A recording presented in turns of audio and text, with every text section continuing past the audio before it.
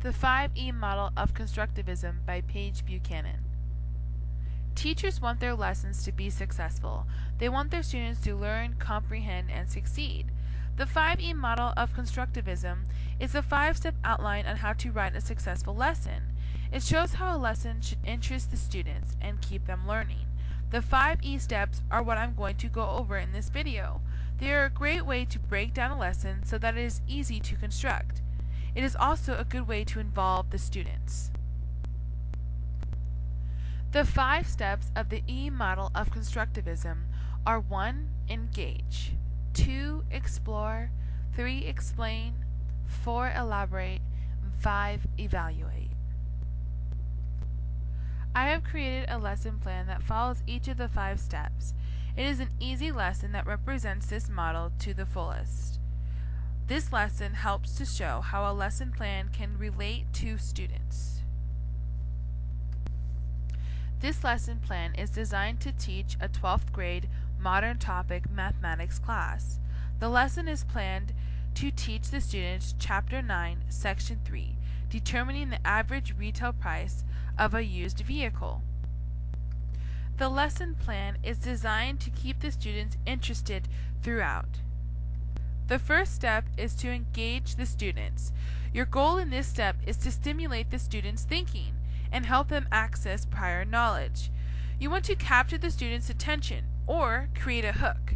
In this lesson, my hook or engage is the question, when buying a used car, what are some things to consider?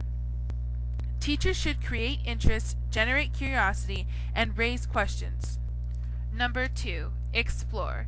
In this step of my lesson plan, I will have my students complete the second-hand car exploration worksheet. This worksheet will be done in a computer lab. It will allow the students, to form new predictions and hypotheses.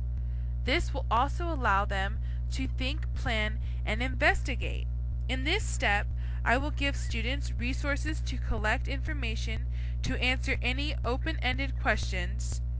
I will also let students have conversation and discussion with minimal teacher supervision.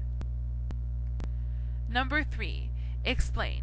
This is the time when I, the teacher, would involve the students in an analysis of their explorations. I would discuss the lesson that the activity built up to. I would show the students mathematically how to solve for the retail price of a used vehicle.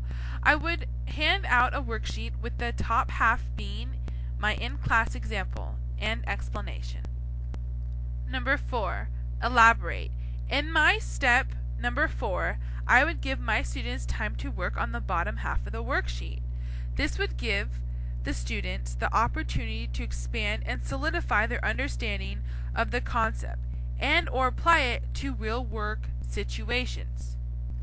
In my step number 5, evaluate, I would prepare my students to do well on the chapter review so that they will succeed on their chapter test.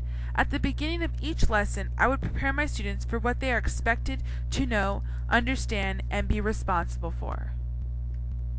The 5E model of constructivism is a great model to follow if you want to improve your students and get them interested and motivated to learn.